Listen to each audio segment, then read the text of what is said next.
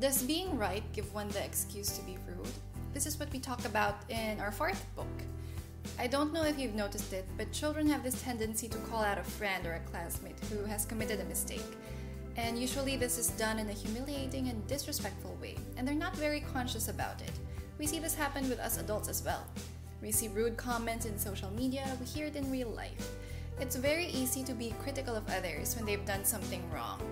But the sad truth is, in proving our point, even if we are in the right, we forget to do so with gentleness and respect.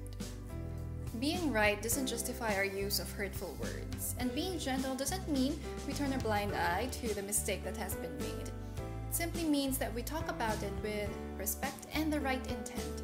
We should do it out of genuine concern with a desire to help. So I hope this fourth book helps children and us parents as adults to realize that we can choose to be gentle, respectful, and kind in our words and deeds. Wednesday Wisdom from Gail and Pablo.